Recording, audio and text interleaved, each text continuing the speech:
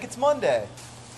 I'm raking today. So Hank, several years ago, my writer friend David Levithan and I started writing a book together. And today, hopefully, I'm going to find out if it's going to be published. And by whom. And for how much. And the answers to other interesting questions. So what I'm going to try to do is just to share the experience of today with you.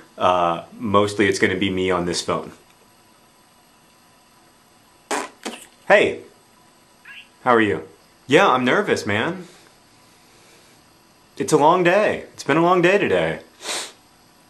I threw up in my mouth a little earlier. Hank, the thing about this book, and by the way, I'm on my way to the doctor's office, and my vlogging while driving is not an endorsement of vlogging while driving. Usually you know, like, about what's going to happen. But in this particular situation, I really genuinely have no idea of what's going to happen. Like, at any moment, my agent could call me, and she could be like, "Sorry, John. All your dreams are dead." Basically, Hank, as a rule, I like situations where the number of possibilities is finite enough that I can think about all of them and puzzle through how I'm going to feel about all of them in advance. And in this situation, there are just too many possible outcomes for me to have any idea how I'm going to be feeling later this afternoon. Not to mention the fact that God only knows what the doctor's gonna say. Hank, I'm finished at the doctor's office, still no call. I don't want to get into the details of what happened to me at the doctor's office, but suffice it to say that I was wearing a gown and I don't like to be touched there. On the upside, I'm okay. Why won't you ring? Ring! Ring!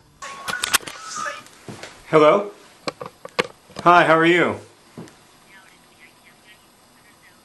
Oh my God, seriously?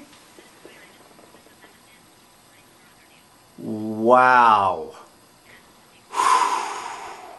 This is so much better than the part of my day when the doctor was giving me a prostate exam. This is so much better than that was. David Levithan, I'm speaking both to you and to the viewers of Brotherhood 2.0 and my brother Hank. David says hi. Oh my gosh, can you believe it? Are you really happy? Another day I'll start to worry about how they're gonna sell this book, but today all I have to worry about is where I'm gonna get my champagne. Yes! Hank, hope everything's going well for you. I'll see you tomorrow.